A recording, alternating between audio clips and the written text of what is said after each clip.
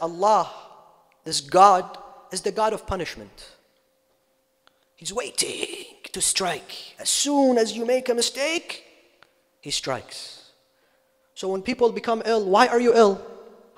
You forgot about that sin. This is it. It's coming to you now. That's why you have cancer. Or they go tell them, you know why this guy has cancer?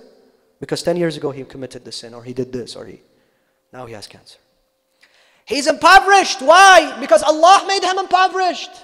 Allah is punishing him. His family has family problems. Allah is punishing him. His child is not a good child. Allah is punishing him. What is this Allah?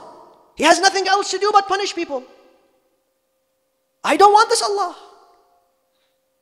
Why do I have to obey and worship a God that's waiting to punish people left, right, and center? Whatever you do, you get punished. Brothers, this is not Allah.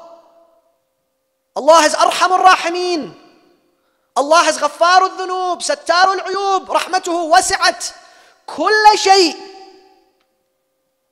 And Allah beautifully within the Quran shows us a prophet of God that was thrown in the well.